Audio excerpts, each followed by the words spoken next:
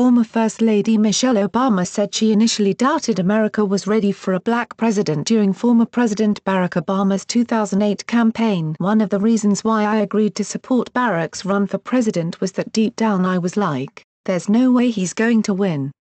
And we can just sort of get this out of the way, and I can be that supportive wife going, oh, honey, you tried.